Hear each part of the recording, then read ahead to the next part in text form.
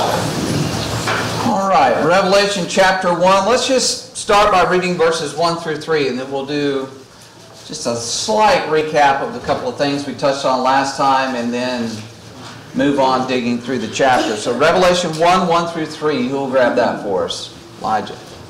The revelation of Jesus Christ, which God gave to him to show his servants, things which must shortly take place, and he sent and signified it by his angel to his servant John, who bore witness to the word of God and to the testimony of Jesus Christ, to all things that he saw. Blessed is he who reads, and those who hear the words of this prophecy, and keeps those things which are written in it, for the time is near. Okay. So, the revelation of Jesus Christ. What did we mention the original meaning there is? Sometimes we mentioned this book is titled The Apocalypse. Making bare. Yeah, making bare. You know, today apocalypse people think of like disaster, war, things like that. And yes, the book describes war, but really the meaning of it is just unveiling, just a revealing of something. So this is the revelation or the unveiling of truth through Jesus Christ, which God, as it says here, gave to show him to John and things like that. Now, when it says here these things to shortly take place, that they must shortly take place, does that mean everything in the book? No. Okay, what did we discuss on that? Anybody remember?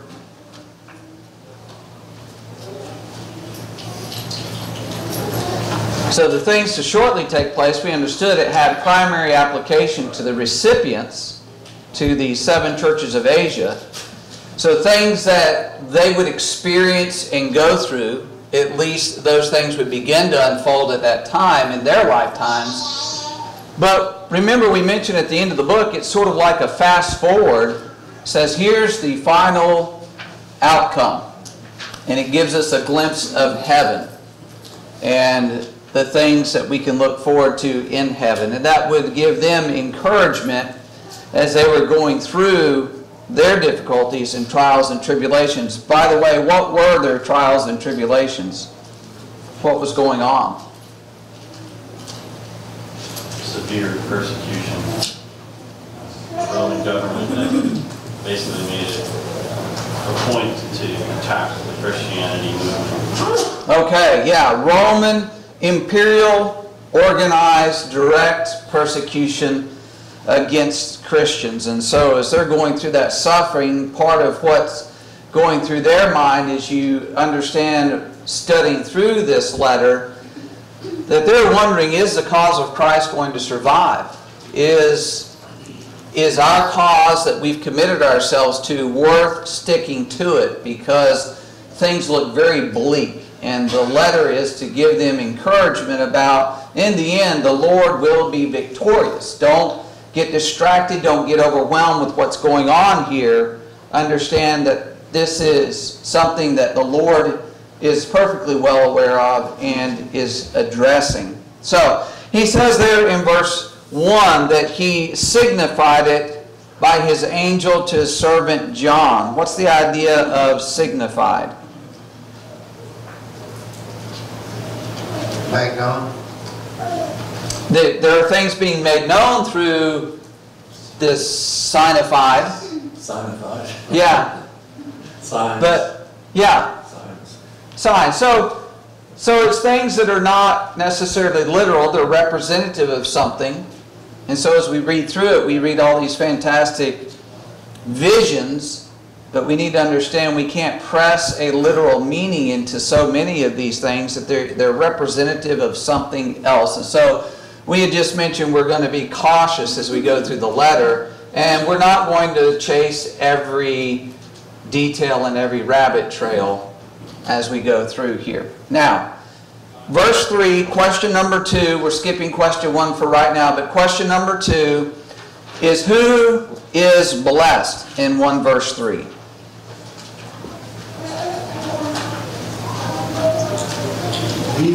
reads and hears the word. He who reads it, he who hears it, and he who keeps it. Right? And that reading, some translations have something other than blessed is he who reads. Does anybody have ESV maybe? What does that say? He who reads. He who reads? Yeah. Okay, I have a different ESV at home. Read it aloud. He who reads aloud. He who reads aloud. That's the meaning of this here. He who reads aloud. What does that tell you about this letter? Anything, just the basic nature of the New Testament, the letters that are written. It was to be shared.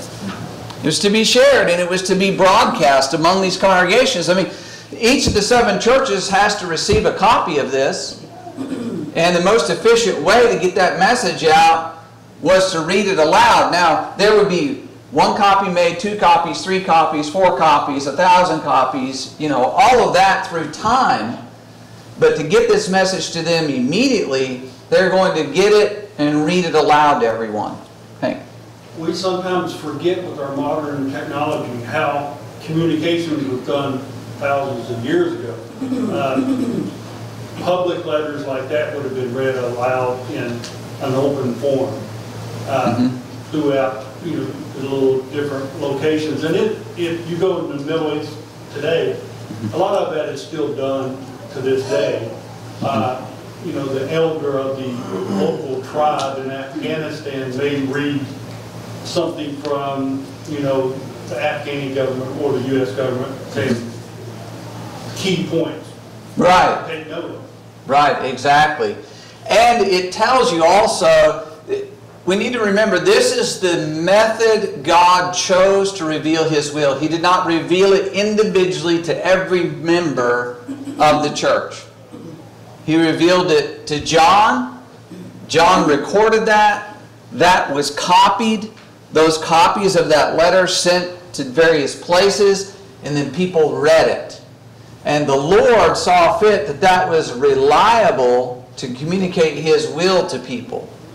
And so there is a great value in taking the Word of God and reading the Word of God and reading it aloud among people, among a group of those who are interested in knowing what God would have them to do, to understand. So blessed is he who reads aloud. So the reader is blessed, right? The one who reads it's blessed. The one who hears it is blessed. There's a value of us listening to the Word of God. And then what's that last one? Keeps it. What does that mean? Okay, obedient. Be a doer of the word, not just a hearer, right? So they need to receive this message. They would be happy to receive this message because God is giving them that encouragement through this letter. Probably when you read through some of these things, especially when we get to some of the specifics in chapters 2 and 3, there's probably some things that were hard to hear for some of those churches. Whether that's the rebuke that's given to them or whether that's you're going to suffer. Probably some difficulties in hearing those things, but the overall message of victory, that the cause of Christ will be victorious in the end, that's something they would rejoice to be able to hear. Any other thoughts there? Chris? It's worth thinking that where we know that we have to stay on the straight and narrow path, going by His Word, and if we do so through our lives, we will receive persecution from others around us. That is a given. That's something that we bear, but we have to do as being part of being in Christianity, carrying on. They suffer in many ways, but this is a small part by keeping His Word, the things that we would have to go through. Yeah, if we're committed to Him, we will be in conflict with the world around us. That is most certainly going to happen.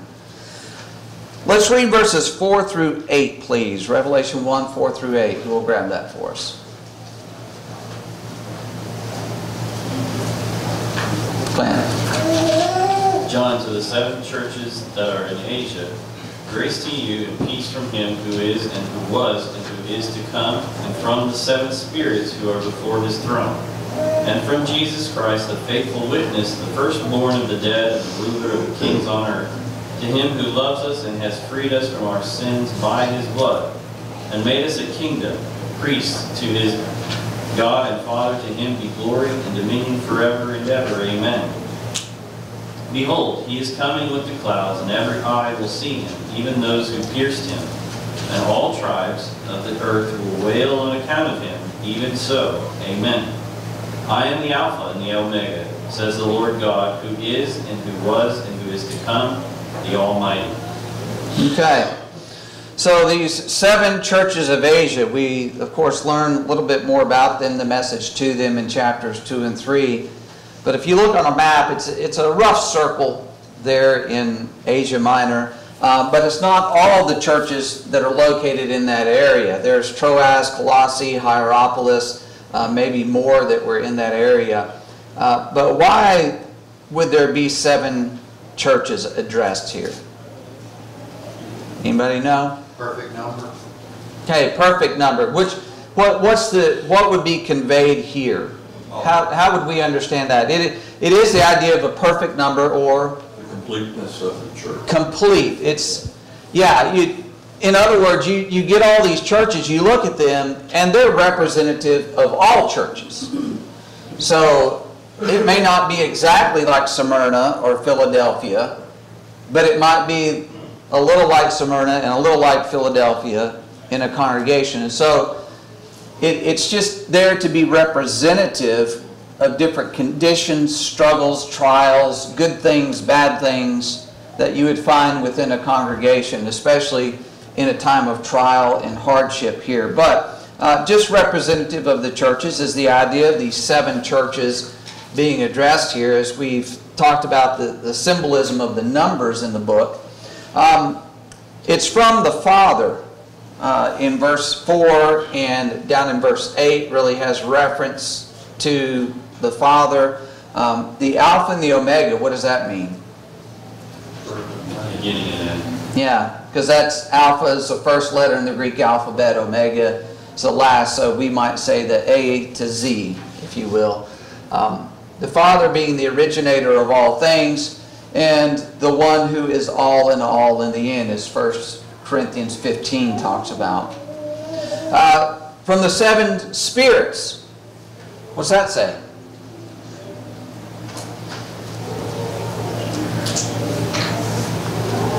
Maybe we'll skip on down. Right? That's a little too hard. Verses 5 to 7. Who's it from? Christ. Okay, Christ. Alright, so it says it's from the Father, the one who sits on his throne, right? Who was and who is to come. Then from Jesus Christ. So in between that it mentions the 7 spirits. Just connect the dots. What's it saying? The completeness of God is giving us this message. Okay, the completeness of God.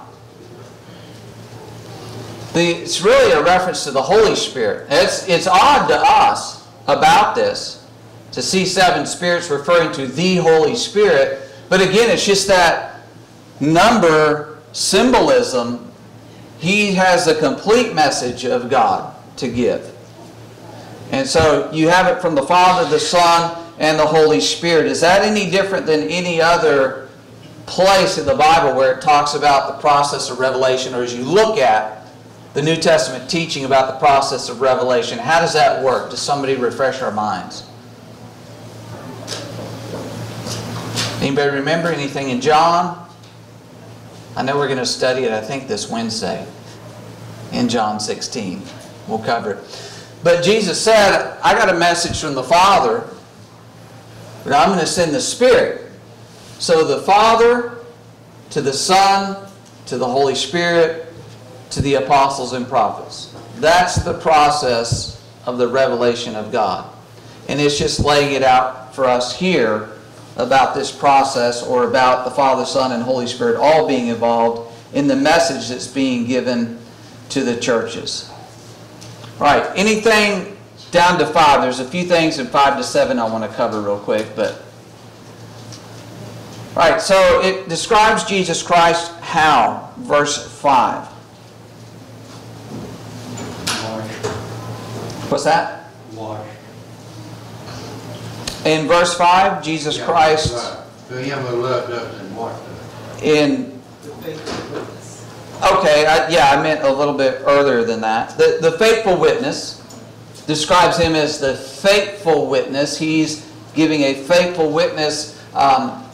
He, of course, was the one who revealed God to man, as we recently talked about, that Philip, he told Philip, you've seen me, you've seen the Father. So he's a faithful witness in that sense. He's faithfully witnessing. The firstborn from the dead, what does that mean? Is he the first one resurrected from the dead?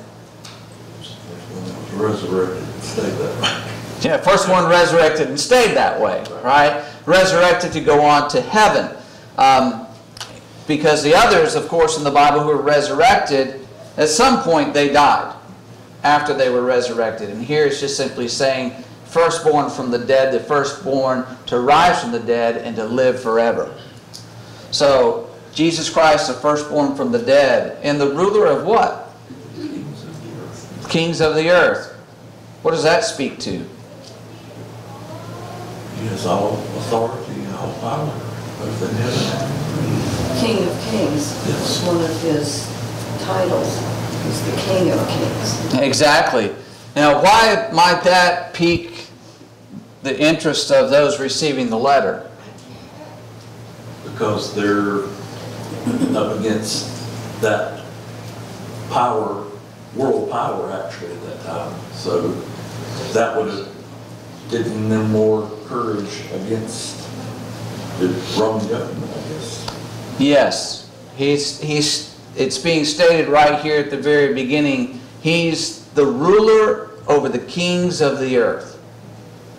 There is a Caesar sitting on a throne. There are lesser rulers in various places and making your life very difficult. But understand, the one who's over all of them, the one who has authority and power over all of them is Jesus Christ, the one to whom you have pledged your life, your allegiance. Right, so it says he's the ruler of the kings of the earth. He loved us and washed us from our sins in his own blood. And what has he done with us? Verse 6. Made us kings and priests. Or as in the ASV, actually, a kingdom of priests. Yes, made us a kingdom priest. And, 1 Peter chapter 2 talks about that we're a royal priesthood. We're kings and priests. We're royalty and we're priests before God. Just speaking to that individual relationship between us and God and the ability to go to God ourselves. So he says, made us kings and priests to his God and Father. To him be glory and dominion forever and ever. Verse 7.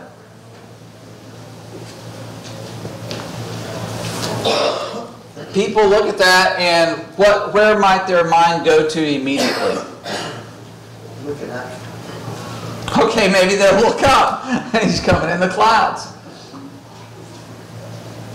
But what? It leans towards that idea that he's coming back to earth, I guess. Okay. That's what some of the premillennialists could believe. Yes. Those folks do. Yes. Yes. All right, so when you read it, we mentioned in our introductory lesson last week that it's helpful to know Old Testament symbolism and language and things that have already been revealed, and when we look at those, we know they're already in the past. Right? So for instance, let's go to Isaiah 19.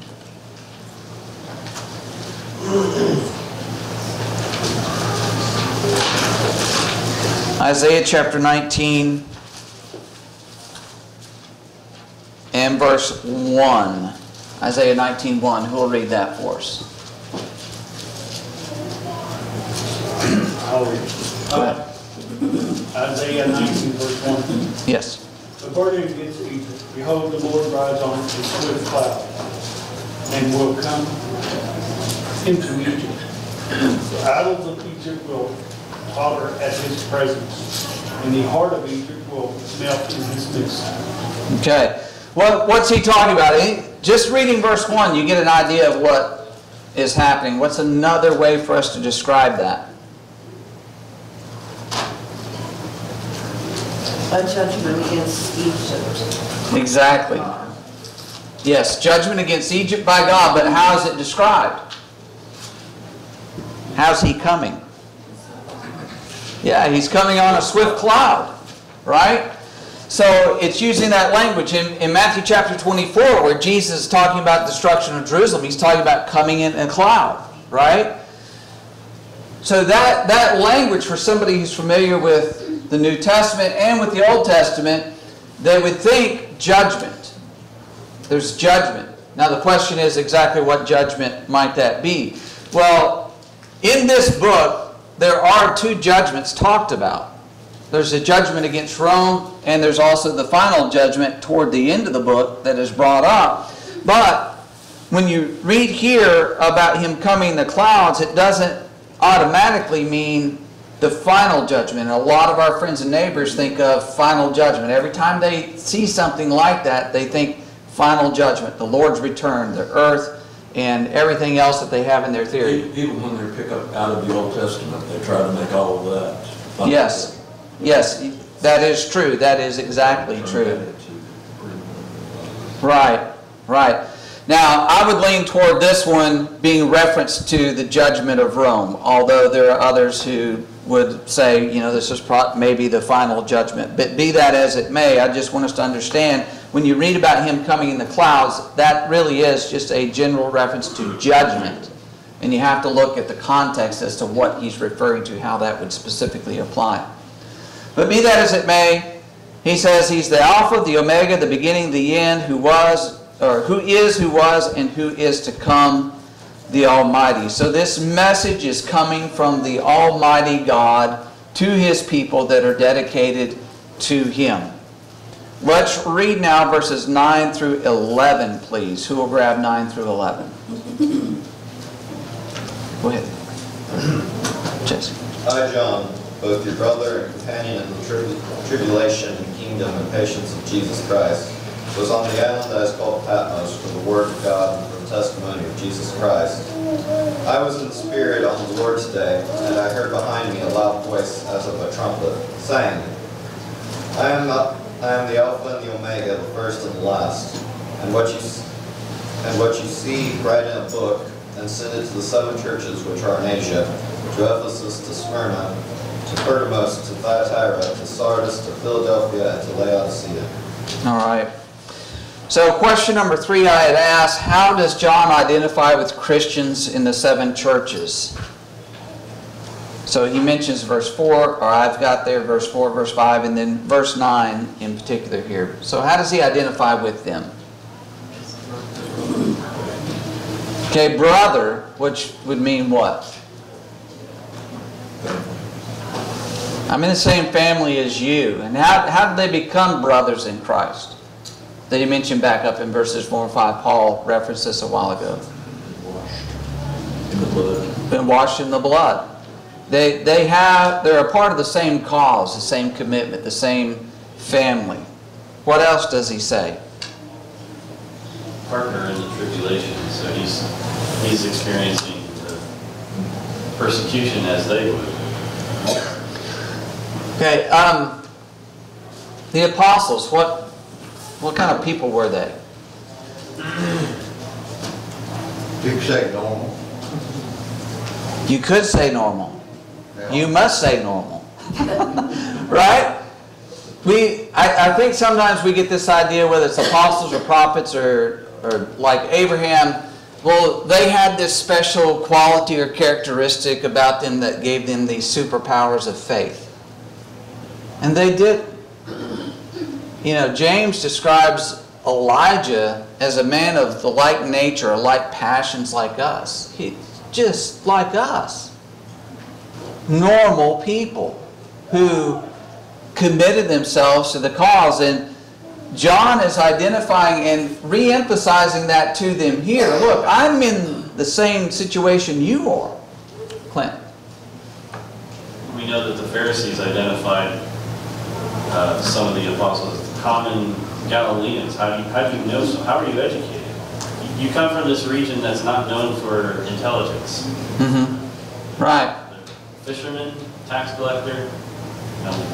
There's a rebellion zealot in there. There's some what you would call weirdos.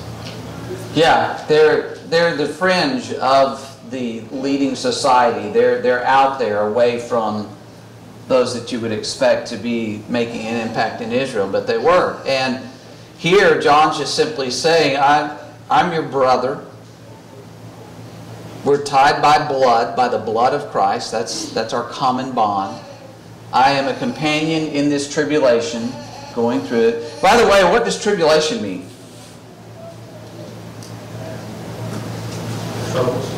Troubles are coming. There's troubles, yeah. It literally is pressing, as in grapes, you know, they press the grapes, or grinding, as in grinding the wheat. What good is wheat if you don't grind it? See, there's the value in the grinding of the wheat. Is there a value in the grinding of Christians? Yeah, there's a value there. That's how our true value comes in. Are we of any value if we are untested? Not really. Where does your commitment lie? Right? We're given trials, tribulations, hardships for us to be stronger, for us to show our faith in the Lord in doing His will. Any other thoughts? Clint and then Paul, then Nancy. The same type of analogy is used in the New Testament where we're purified by fire. We have to be rid of the impurities, and many times we don't get rid of those impurities until we're tested, until we have to come to a fork in the road and we have to choose righteousness. Exactly. Paul. Those that He loves, He chastens, Yes. and He has to purify. Yes. Well, I was just going to say, in the process of gold, when you find it in its raw form, it has value, but it's not usable. Mm-hmm. Only after it has been processed is it usable. Exactly. Exactly right. And it's even more valuable in the hands of a master who creates something out of that. So very good. All right, so he says, I am your companion in the tribulation, through this pressing, through this grinding, and in the kingdom. The idea of being a part of the church that belongs to Jesus Christ, and in the patience of Jesus Christ. Where was he located at this time? Yeah, the island of Patmos.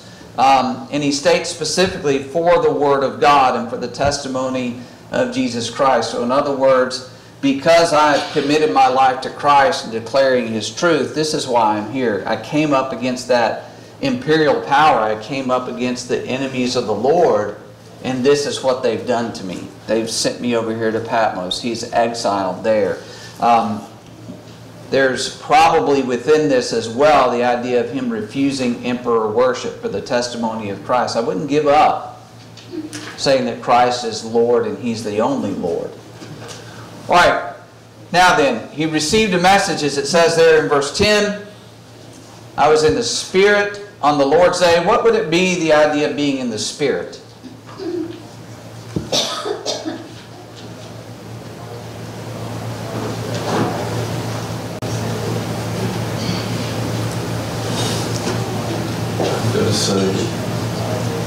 Is it similar to where Peter, when he was on the rooftop and jumped, and it says he fell into a trance? Yes. It's just another way to describe that. I don't know if you would say his consciousness was elevated or exactly how we might put it, but it's this idea. It's just, we try to understand how the Holy Spirit revealed things to the apostles. And this is about the easiest way to make that known. I mean, because we can't comprehend it beyond just imagining a dream, you know. Mm-hmm. But that's what I believe it's talking about here. It was in the Spirit, so the Holy Spirit was revealing to him what was. Right. Paul, you know, he talks about that he was taken up to the third heaven. There's things that he saw. He had an abundance of revelations and things like that. And John's just describing here that he was in this state or this condition. And of course he sees these signs and symbols go before him, and he hears these things that are going on. And he writes that revelation down. But he says he's in the Spirit on the Lord's day. What day is that? Okay. If you read, starting in Matthew 1:1, and you get to Revelation chapter 1, and you read the Lord's Day, there is no other day that you can think of other than the first day. And why would that be? Acts 20, verse 7, 1 Corinthians 16:1, where it talks about commandments, and this is what you do on this day.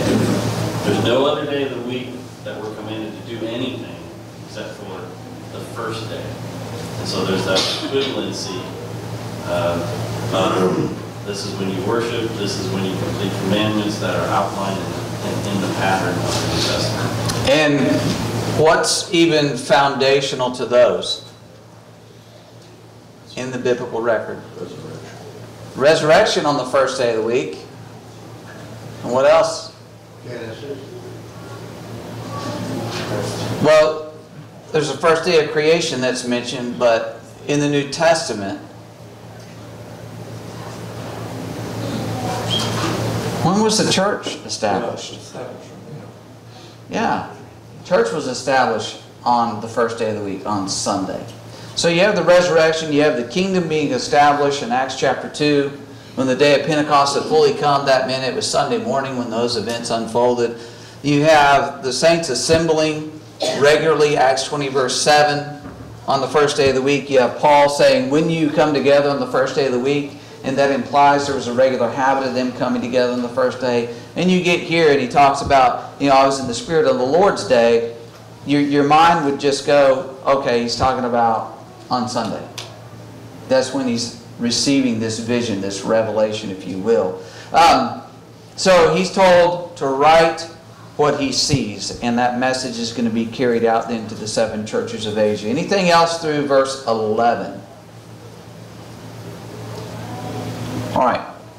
Let's read verses 12 through 16, please. 12 to 16, who will grab that for us? Chris.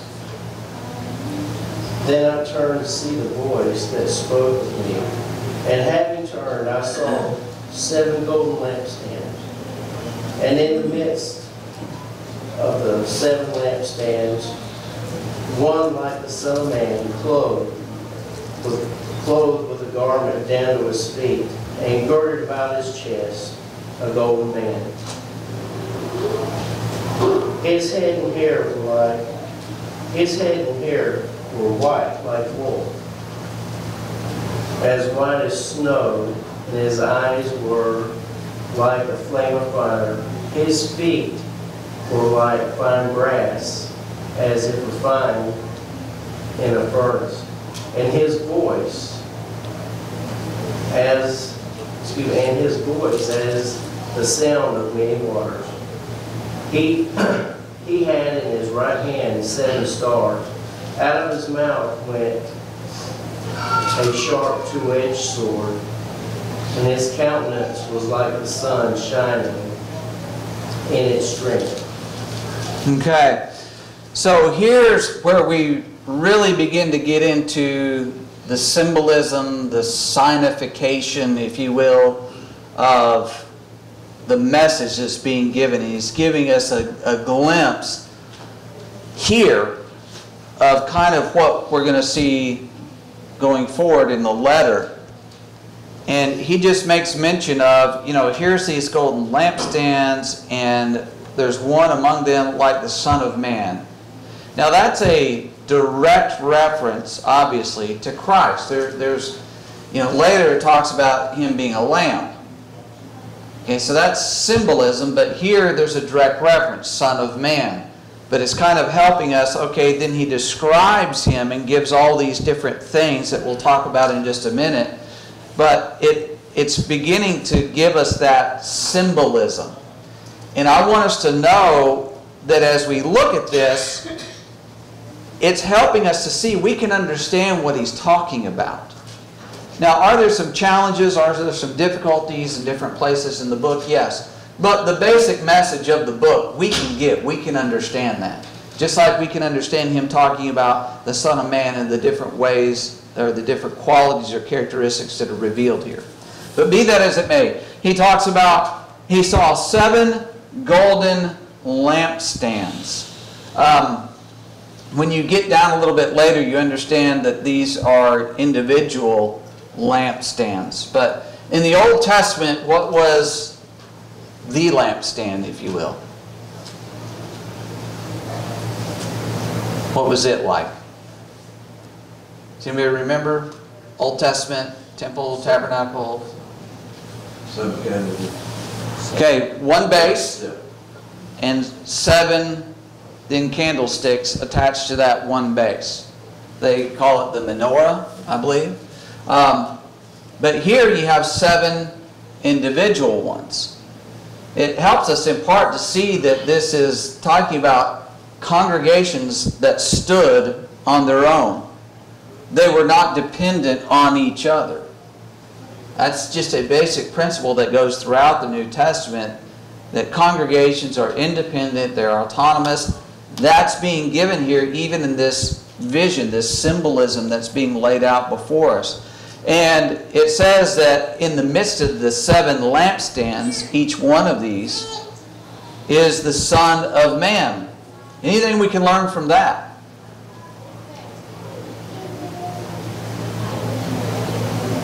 Christ is with us in the church. That's Okay. kind of the thought that comes to mind. Okay. Yeah. They're his. They are his. That's for sure. Clint.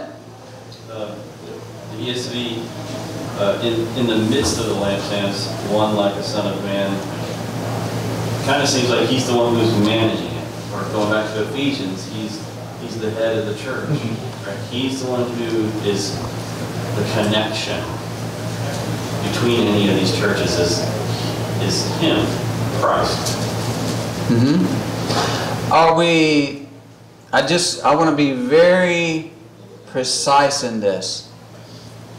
Are we talking here about the universal church?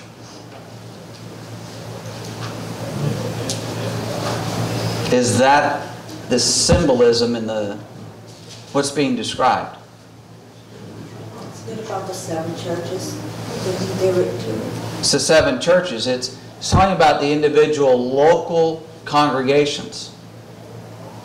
He's there in the vision walking among them, because later it says, in verse 20, that the 7 lampstands which you saw are the 7 churches, talking about the 7 churches of Asia. But he's walking among them. It's the idea, kind of what Clint was pointing out. He's among them, managing or overseeing them, that he is there and aware of exactly what they're going through. He knows their condition because he's walking among them. He sees struggles and weaknesses as well as strengths. What does that say? Maybe I should phrase it a different way. Is it any different today? So if we said the 7 churches of North Carolina, which are there 7? You're pretty close. Yeah. So he's walking among his people today. Do you ever think about that? You ever think about the Lord is walking among his people on the Lord's day? He is here with us, walking among us. As we assemble as his people, where 2 or 3 are gathered together, there I am in the midst of them. But here he's talking about he's among them. He knows the condition of Newton. He knows what's good about us. He knows what's bad about us. He knows where we struggle. He knows what we're facing. He knows what's around the corner that we may not be able to see. He knows that. Let me ask you something now. When you think about that, does that have any bearing on the importance of a local church?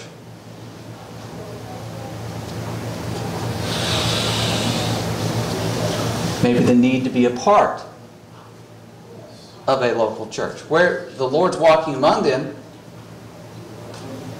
and He's dealing with them and He's sending messages to them, and He talks about those who are among them. When we get into chapter 2 and chapter 3, He'll talk about, there are some who have kept yourselves clean. The Lord is very cognizant of local congregations. It's His intent for His people to come together as a local group to work and worship and serve and be effective in carrying out His will in this world. That's His intent. Here we have a beautiful picture of that as He's walking among these churches. Any other thoughts? I know there are a few hands a little bit ago. Ron. As you're saying, Steve, He's cognizant of the local church. Therefore, we are not insignificant to God, to Christ. We carry great significance, just as He will reveal to us the understanding of the 7 churches. As you previously mentioned, He understands us as well. Okay, I'm glad you brought that up, because the Lord's attention, His love, His care, His concern is primarily on His people. We are, if you will, the center of His universe. Now, He loves all men. He wants all men to come to Him, but we share a special relationship with the Lord that other people don't share. And He is looking out among us and has that relationship with us. There was another hand over here. Was Paul? Well, as a local church, we can, I don't know really how to explain it, but those in need in the congregation would be more aware of local congregation instead of like I don't really have a relationship with people in Asheville. Is that what you're saying? yeah. That as a local congregation here, we get to know each other. We know each other's trials, struggles, needs. Yes. Yeah, and we're here to encourage one another. As Hebrews chapter 10 talks about, we provoke one another to love and good works. And that, a key part of that is our assembling together to be able to do it as we are doing right now. Now, question number 4. I asked you to list the descriptions ascribed to the Lord in verses 13 to 16. Let's give a brief definition or explanation. Let's touch on some of these here. So what about the garment to the feet and the golden chest band? Anybody have anything on that? That would have been the high priest clothing. Right. There is that imagery of high priest, or in Eastern culture, a high-ranking official, but we think of high priest and priesthood there. What about the hair being white? Purity, holiness. Eyes of fire. What's that? There's illuminating, and there's something else in there. Penetrating. Penetrating. Right. Those eyes of fires that are penetrating and seeing all. Feet of brass. Anybody ever have a brass paperweight? Something like that? Solid. So that feet of brass could be the idea of he stands firmly, but also can crush. Right? A lot of power behind that. Voice like many waters. Soothing. Could be soothing. Peaceful voice. Or, it could be, Think of Niagara Falls. yeah, it could be powerful too. So. Power. Yeah, overwhelming. In fact, when John when John hears this, verse 17 says, he does what? He felt dead. Saw him who fell dead at his feet. You know, he has a voice of many waters, powerful, awe-inspiring. Out of his mouth was what? Sword. Is there any way to misunderstand that? Joe. Hey, Joe. Yeah, the Word of God. And sword of judgment, or word of judgment that's coming out. Countenance like the sun, being the light of the world, seeing His majesty there. All right, let's read 17 to 20, and go ahead, Nancy. Could I bring up one other thing, which was Son of Man, which it also represents His humanity, and with all of it. He relates with Him. He went through plenty of suffering, right, and paid the ultimate price. And that's what He's asking them to do. All right, 17 to 20. Let's read that, please. Before we move on, side note, in Daniel 10, he runs into someone who has an almost exact, he describes him almost the exact same way, and he has the same reaction as John does, basically. Overwhelming, awe-inspiring. Very good. Let's read 17 to 20, please. Go ahead, Elijah. When I saw him, I fell at his feet as dead. But he laid his right hand on me, saying to me, "Do not be afraid. I am the first and the last. I am he who lives and was dead, and behold, I am alive forevermore. Amen. And I have the keys of Hades and of death. Write the things which you have seen, and the things which are, and the things which will take place after this. The mystery of the 7 stars which you saw in my right hand, and the 7 gold lampstands. The 7 stars are the 7 angels, are the angels of the 7 churches, and the 7 lampstands which you saw are the 7 churches." Okay. All right, so John is overwhelmed here, but what does the Lord do? Tells him not to be afraid. Yeah, lays His right hand on him. Don't be afraid. So there's comforting, there's reassurance that is being given to him here. Question number 5 I had asked, what does it mean that he has the keys of Hades and death? Power over what? Okay. What is Hades? Realm of the dead. Realm of the dead. So what's he saying here? Do I? He's overcome death. He's overcome death. He has power over death. Where does everyone go when they die? Hades. What's he saying here? Got the power to unlock that door to bring you out. So, later in the book we'll find out that Hades is. yeah, Hades is going to be thrown into the lake of fire. But that is here. If you end up in Hades, not a problem. I got power over it. I'll bring you out of it. Clint. Another idea that you get is as a key holder, then you're authorized with that door. You can open it or close it and lock it and keep someone in at will because you're authorized to have it. Just like we have keys to this building. If you have a key, then you're authorized to be here and come inside and clean and do whatever you need to do, then lock it back up so nobody else can get in. But this is also, I think, a direct contrast to what they're feeling as far as power goes. The Roman government has power over them, they're persecuting them, they're physically hurting them.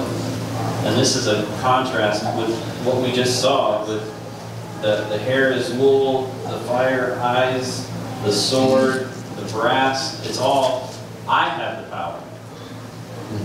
I have dominion over even Hades, which you may not even understand.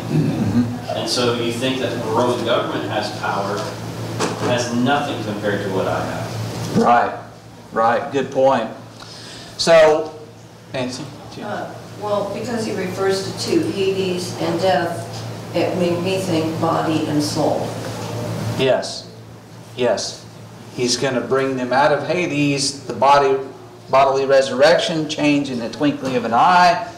Yes, exactly right. So, he's told to write these things down, the things that he's already seen, the things that he's going to see that will be revealed throughout the book. I just want to touch very briefly here. In verse 20, he essentially explains the symbolism. And in places throughout the book, there will be some footnotes or explanations of the symbolism. So it's not all, just completely unknown, if you will. But he talks about that the 7 stars are the angels of the 7 churches. How else can angel be translated? Messenger. Okay? John's referred to as a messenger in Mark chapter 1. John the Baptizer sent messengers to Jesus to ask questions of him. And it's that same word that's translated here, angels. And while I wouldn't debate you on whether or not there was an angelic being that kind of had, the duty to watch over each church, I would lean toward there's a messenger of these churches, someone who is to take this message to them, as opposed to an angelic being delivering that to them. So, like chapter 2, verse 1, to the angel of the church of Ephesus. I would see that a little bit more as to the messenger of the church of Ephesus. Give that message, send it on. But be that as it may. We're out of time. Thank you all very much. Lord willing, chapters 2 and 3 next week, and we are going to go like lightning through that. Be ready.